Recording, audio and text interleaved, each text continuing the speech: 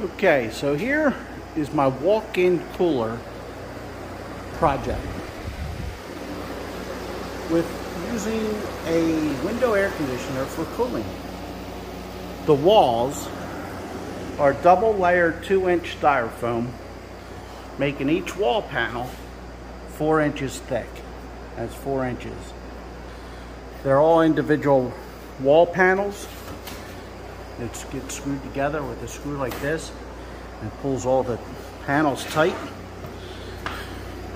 The roof, I only have 2 inches in it. I have 1 inch under the wood and 1 inch in it, making 2 inches of roof insulation.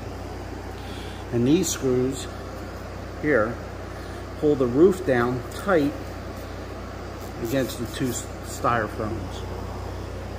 Okay, so this is temporary setup in my shop to be transported elsewhere. So let's go inside. Whew. Okay,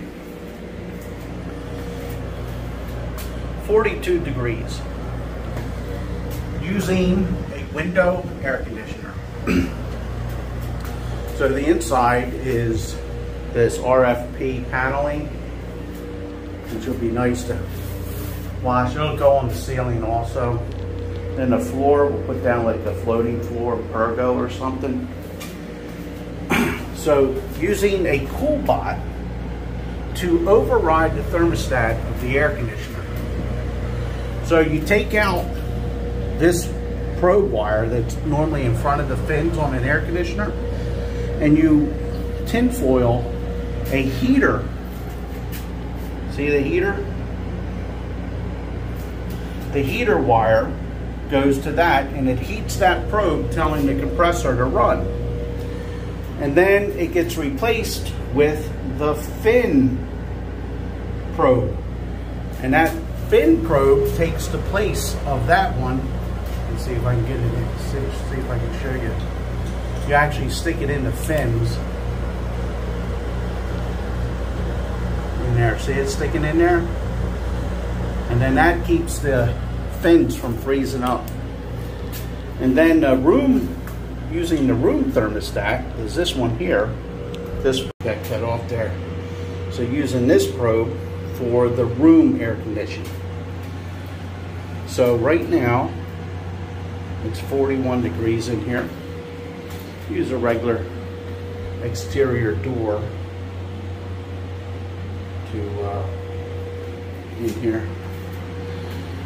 So as this creeps up to, like, I got the room temperature set to 44. So as that temperature there creeps up, it'll get to 45.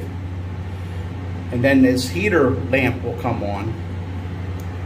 Let's see if I open the door.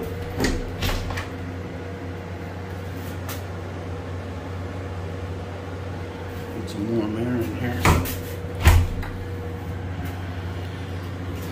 So, well, anyway, you get the idea how it works.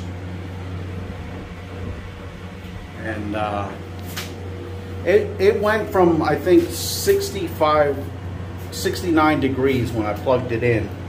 And it went down to 39 degrees in here in about 10 minutes.